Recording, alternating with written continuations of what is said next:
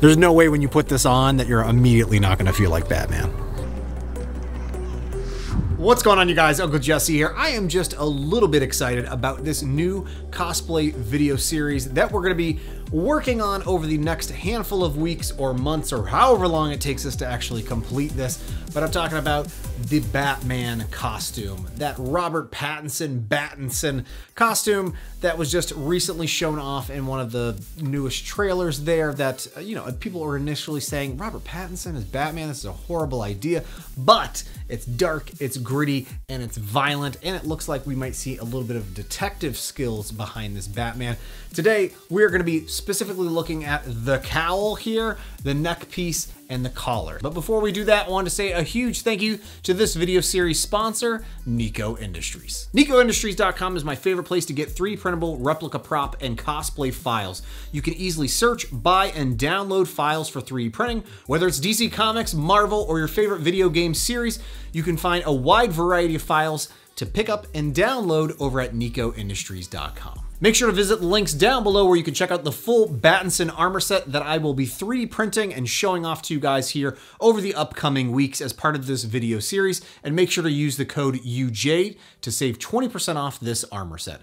Thanks again to Nikko Industries for sponsoring this video series. In order to get started with printing the cowl, I needed to make sure that I had the sizing correctly scaled for my noggin here. There's a variety of different ways you can go about this, but I went with an approach that I've used and covered in a previous video that I have linked up above here, which basically boils down to you taking a thin slice of the helmet and printing that at a very low infill, at a very high speed, and using that until you get the scale you think fits properly. And then what I like to do is run off and print a full-sized test print before I go off and print a really highly detailed version of that file. All right, so after a whole lot of different test prints to try and get the sizing right, I went off and printed a full version of the helmet here at my finalized scale that I believe should actually work, and happy to say that it fits pretty dang nicely here. I can pretty easily get it on and off my head without much fuss or pain, I should say, and it's still pretty nice and snug here where I could put in a little bit of thin foam to give it some extra padding on the inside. This was a quick 17-hour test print here. I used pretty much one perimeter all around, and I think 2% infill, and at a pretty fast print speed as well. All right, so I've got a handful of printers running pretty much the same print here. So here's one, just two. It's the first time I'm using TPU, by the way. Using it on the Prusa Mini. It's working, I think, pretty nicely here. Got another print going here on the Raise3D. And I've got some resin prints going here as well. Can't miss out on some of these resin prints. So I ended up printing off the chin piece of the cowl in PLA in two different pieces. Again, it's too small to fit my head through, so I had to slice this here.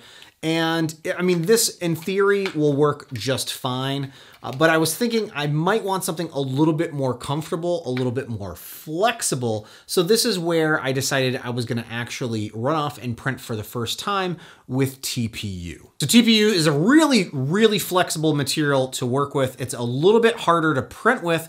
And again, this was the first time that I've ever printed with it, and I ended up using my Prusa Mini to print this neck piece here for the cowl. And what I ended up doing is, again, it was too small for me to stretch over my head, so I just used some scissors to slice through the back, and it's much more flexible here, a little bit more comfortable compared to that hard PLA, and it's, yeah, I think it's still a really nice fit and would go nicely with the helmet. But I had a thought was, all right, if this worked so well here on the Prusa Mini has a relatively small build volume, can I just instead print off the entire chin and neck piece all in one print in TPU? So that's what I did over on the Raise3D N2 Plus, and it was quite the project. So yeah, let's get this out of the printer and check it out. Look, this should be pretty cool. I can squish, squish, squish.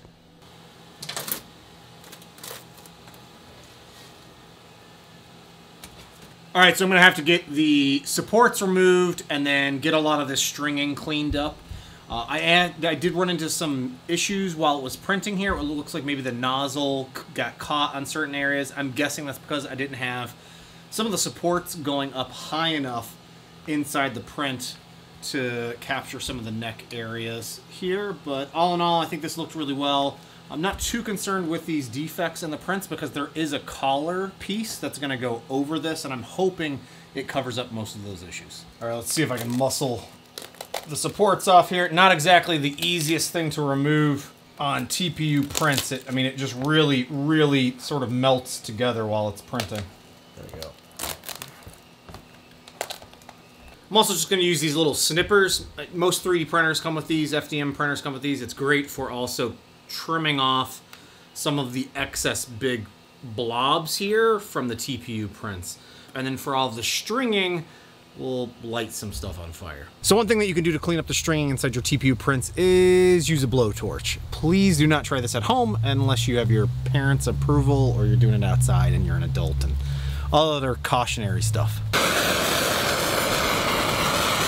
So it will melt it slightly, so some of those little blobs there, it did melt those down just a little bit, but all the string just pretty much evaporated with this.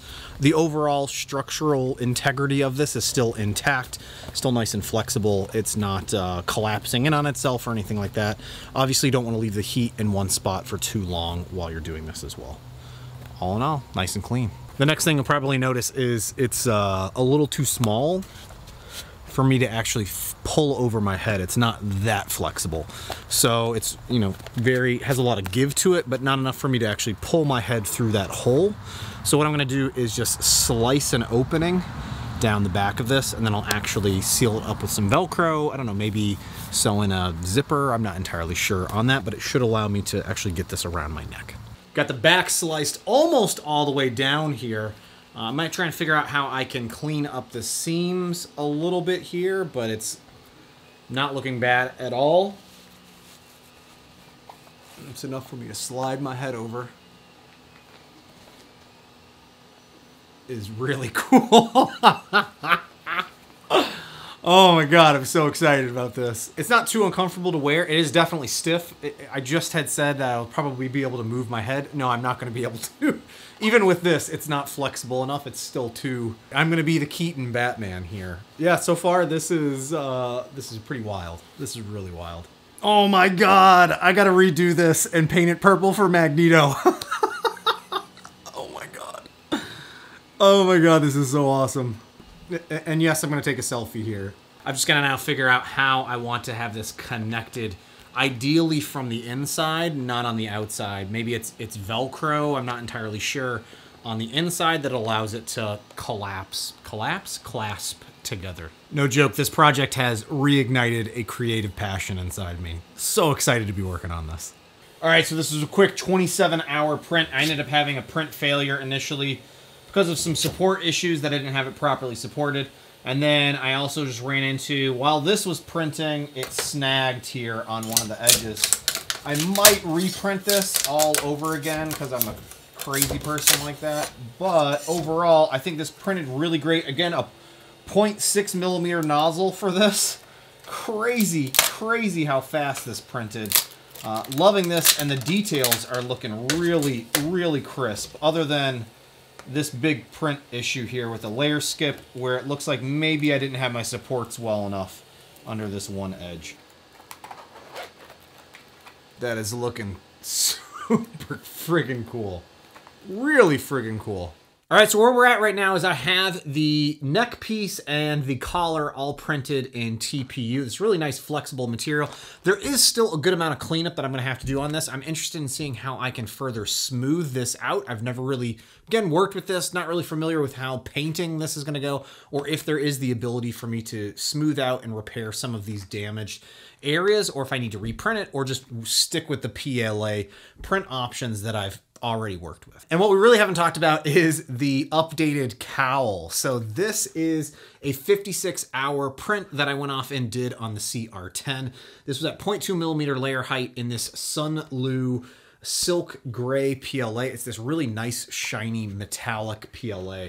Absolutely loving the color of this. And it was very, very minimal supports. It was pretty much just around the edge perimeter of the cowl here and supporting the eyes. Nothing on the inside, which is why you see it so rough there. But yeah, it was a 56-hour print, relatively quick here, relatively quick for a 2mm layer height helmet print. Typically, these are much larger and much longer in terms of the print duration. And again, because I went and did all of those test fittings, it fits really nicely here on my head. Yeah, there's no way I wasn't gonna print one of these on one of my big resin 3D printers, as you saw in the beginning of the video there.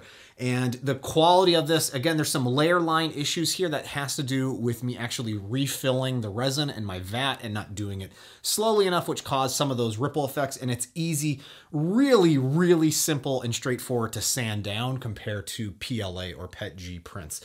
So this should clean up really nicely. And the reason why I went off and did this in resin was because I was half considering maybe I want to end up making a mold and casting this and doing something like it in urethane or something along those lines. I'm not even sure yet. So it was just kind of me playing around and seeing how this would turn out in resin for right now.